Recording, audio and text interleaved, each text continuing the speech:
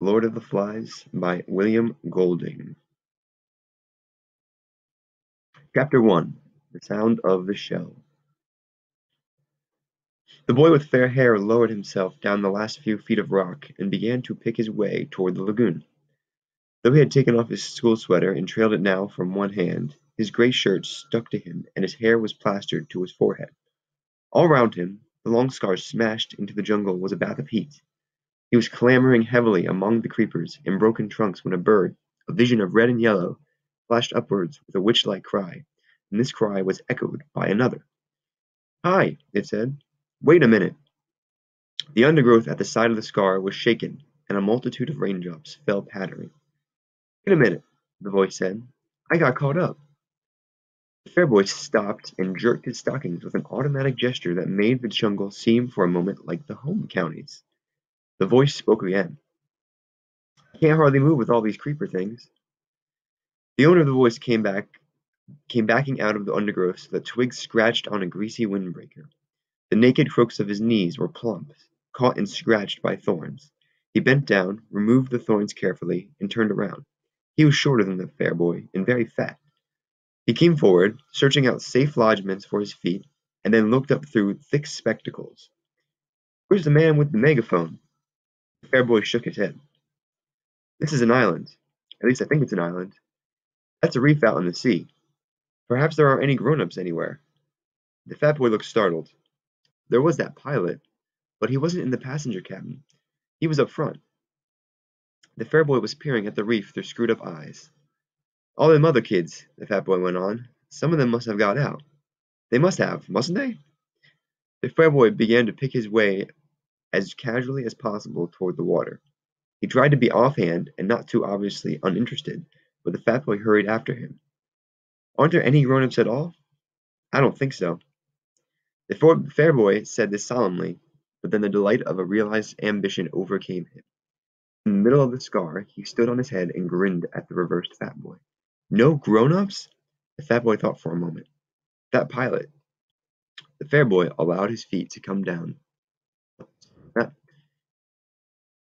The fair boy allowed his feet to come down and sat on the steamy earth. He must have flown off after he dropped us. He must have flown off after he dropped us. He couldn't land here, not in a place with wheels. He was attacked. He'll be back all right. The fat boy shook his head. When he was coming down, I looked through one of them windows. I saw the other part of the plane.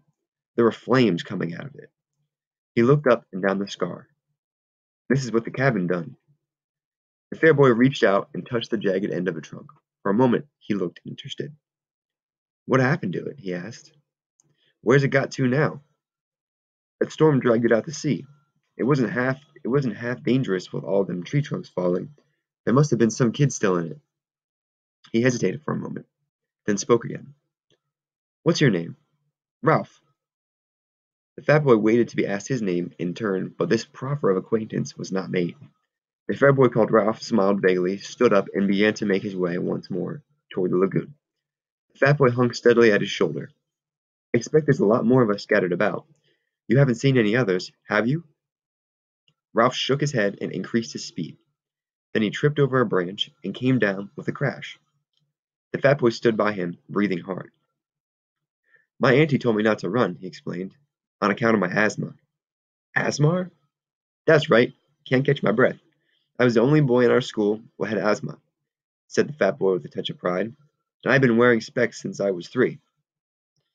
He took off his glasses and held them out to Ralph, blinking and smiling, and then started to wipe them against his grubby windbreaker. An expression of pain and inward concentration altered the pale contours of his face. He smeared the sweat from his cheeks and quickly adjusted spectacles on his nose. "Them fruit." He glanced around the scar. "Them fruit," he said. "I expect—" He put on his glasses, waited away from Ralph, and crouched down among the tangled foliage. "I'll be out again in just a minute." Ralph disentangled himself cautiously and stole away through the branches. In a few seconds the fat boy's grunts were behind him, and he was hurrying toward the screen that still lay between him and the lagoon. He climbed over a broken trunk and was out of the jungle. The shore was fledged with palm trees. These stood or leaned or reclined against the light, and their green feathers were 100 feet up in the air. The ground beneath them was a bank covered with coarse grass, torn everywhere by the upheavals of fallen trees, scattered with decaying coconuts and palm saplings. Behind this was the darkness of the forest proper and the open space of the scar. Ralph stood, one hand against the gray trunk, and screwed up his eyes against the shimmering water. Out there, perhaps a mile away, the white surf flinked on a coral reef, and beyond that the open sea was a dark blue. Within the irregular arc of coral, the lagoon was still as a mountain lake, blue of all shades, and shadowy green and purple. The beach between the palm terrace and the water was a thin stick, endless apparently, for to Ralph's left the perspectives of palm and beach and water drew to a point at infinity, and always, almost visible, was the heat. He jumped down from the terrace. The sand was thick over his black shoes, and the heat hit him. He became conscious of the weight of clothes, kicked his shoes off fiercely, and ripped off each stocking with its elastic garter in a single movement. Then he leapt back on the terrace, pulled off his shirt, and stood there among the skull-like coconuts. Then he leapt back on the terrace, pulled off his shirt, and stood there among the skull-like coconuts with green shadows from the palms and the forest sliding over his skin. He undid the snake clasp of his belt, lugged off his shorts and pants, and stood there naked, looking at the dazzling beach and the water. He was old enough, 12 years and a few months, to have lost the prominent tummy of childhood, and not yet old enough for adolescence to have made him awkward.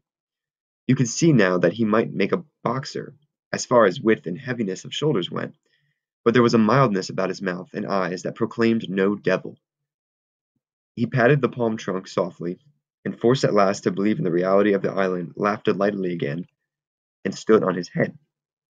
He turned neatly onto his feet, jumped down to the beach, knelt and swept a double armful of sand into a pile against his chest. Then he sat back and looked at the water with bright, excited eyes. Ralph! The boy lowered himself over the terrace and sat down carefully, using the edge as a seat.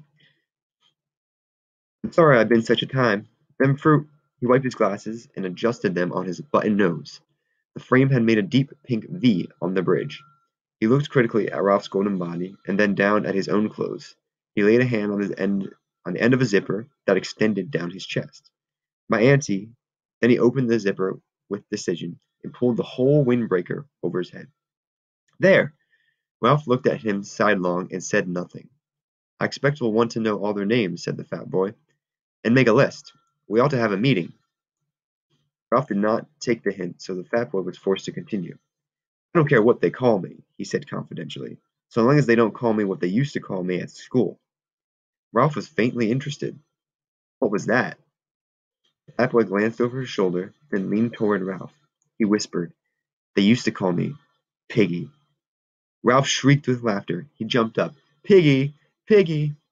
Ralph, please! Piggy clasped his hands in apprehension.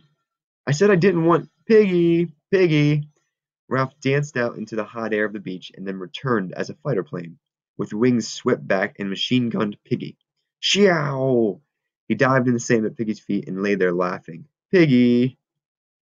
He grinned reluctantly, pleased despite himself at even this much recognition. So long as you don't tell the others. Ralph giggled into the sand. The expression of pain and concentration returned to Piggy's face. Half a sec. He hastened back into the forest. Ralph stood up and trotted along the right.